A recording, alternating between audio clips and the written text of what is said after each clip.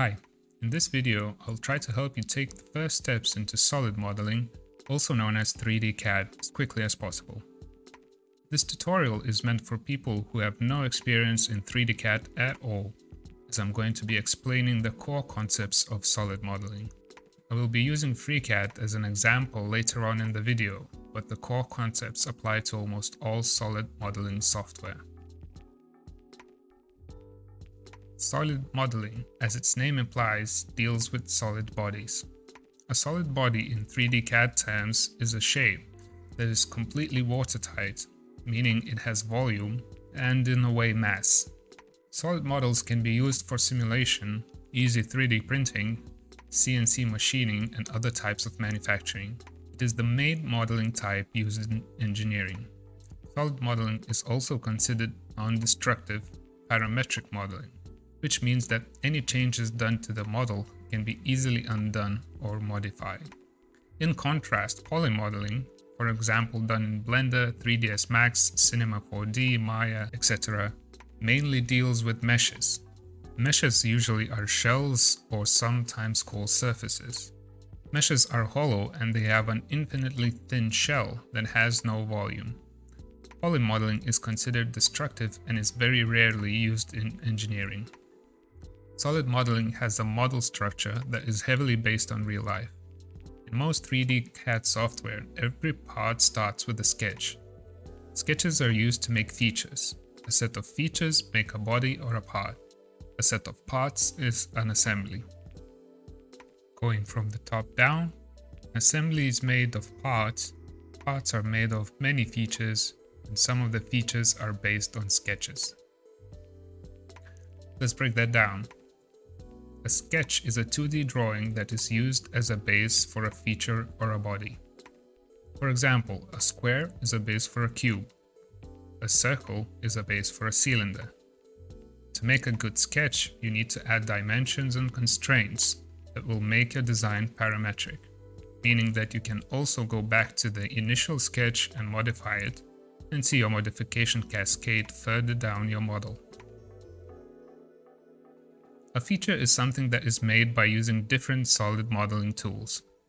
A feature can be a pad, also known as an extrusion, a fillet, a chamfer, pocket, so on and so forth. A feature is something that can be selected in the model tree.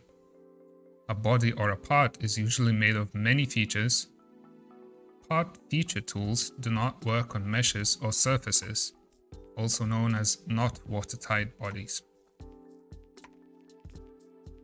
Now, a body or a part is a digital piece of matter. It has volume, it can be moved or used in an assembly.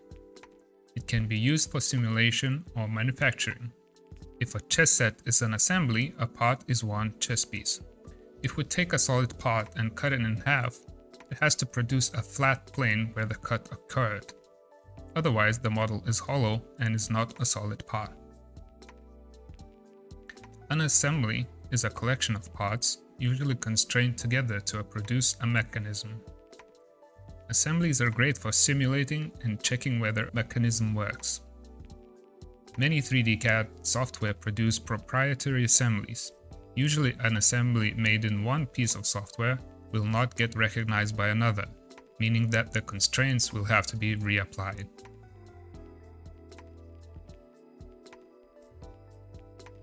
Here's a quick example.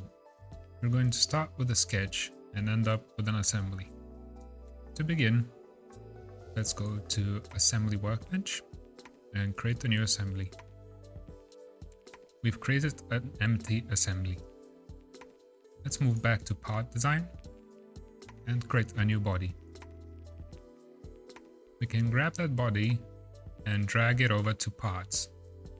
Now we have an empty body in our Parts folder. Activate the body by double-clicking on it and create a new sketch. We're going to create a sketch on the XY plane, which is also called the top plane. I'm going to create a rectangle. You will notice that I am able to move the rectangle freely by simply clicking and dragging. That means that the rectangle is not constrained to our origin. The sketch is unconstrained. We'll start adding a couple of dimensions. I want this to be 50 millimeters tall and 40 millimeters wide. Now we have a rectangle that is able to keep its form, but it's still moving freely on our reference plane. So what we want to do now is constrain that rectangle using our reference plane. We have a center dot, x-axis and y-axis.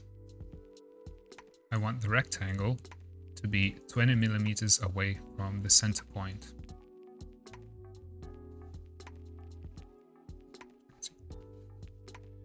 Now I can only move the rectangle in one dimension.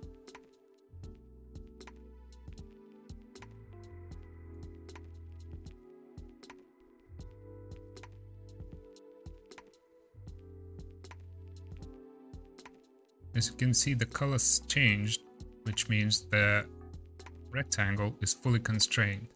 I am no longer able to move it by just clicking and dragging. Fully constrained sketches are really good practice, as it means that we keep the parametricity of the drawing, of the part, of the assembly throughout our workflow. We can now close the sketch. Now I'm going to create our first feature, pad. I'm going to pad it by 20 millimeters. Okay. Here we have our first feature. Now I want to further develop this part to make a hole in the center. I will select the face I want to create a new sketch on and click the new sketch button. We'll draw a circle in the center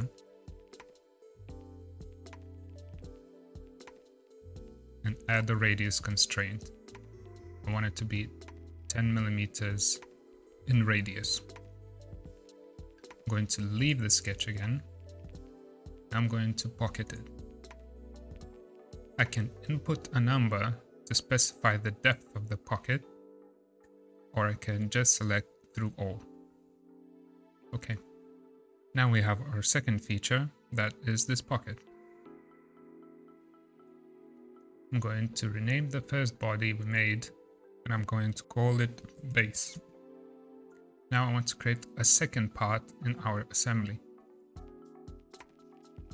I'll rename it to shaft, and then move it to parts folder.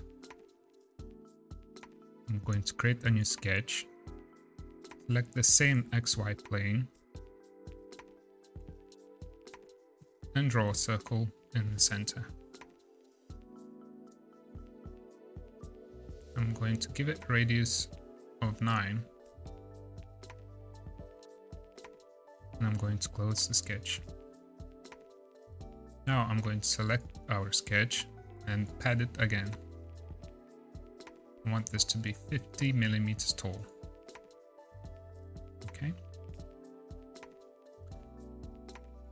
Now we have two parts in our assembly, the base and the shaft. While it might look nice and tidy, but these parts are not assembled together. They're in an assembly, but they're not assembled. We switch to assembly workbench. I'll select the shaft and I'll enable the move tool. I am able to move the shaft wherever I want. And as you can see, our parts are misaligned. Luckily, we can continue to develop our parts and assemble them later. Let's get back to part design. I'm going to create a new sketch on the top of the cylinder. I'm going to include its geometry into my sketch. And I'm going to create a circle on the edge of it.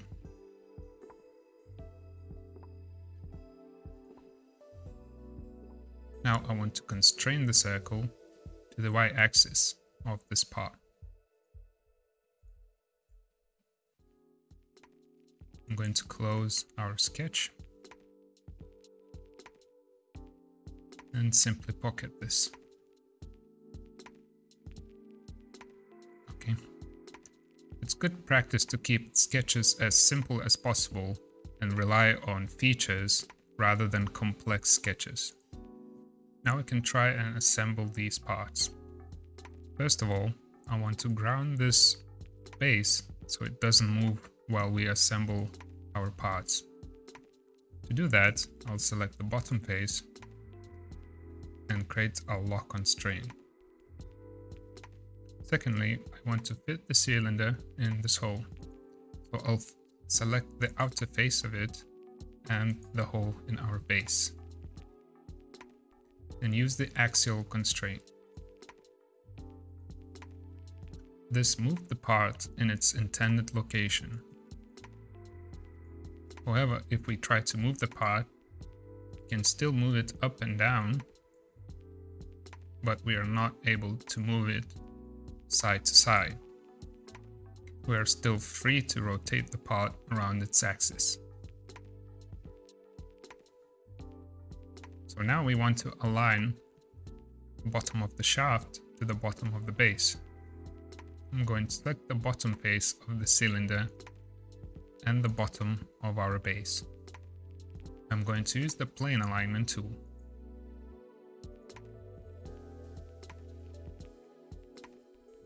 Now, we are no longer able to move the part up and down, side to side. We're only able to rotate it. And there we have it. That's our assembly. To conclude, an assembly is composed of constraints and parts. We've created 3 constraints. We've locked the base to the ground. We've created an axial constraint, so the cylinder is always aligned with the hole. And we made a plane constraint to align our 2 parts on a single face. Now, in our parts folder, we will find the base and the shaft. The base contains 2 features, which is our initial pad and the pocket. The shaft contains the original pad and the pocket. We can go back to the base object and edit our initial sketch. We can make the base 50 millimeters wide instead of 40 and make the outer edge 25 millimeters away from the center. We can close that and immediately see that our shape has been updated, but everything else was kept in place. These are the basics of solid modeling or 3D CAD. That's it for today. Hope to see you soon, and goodbye.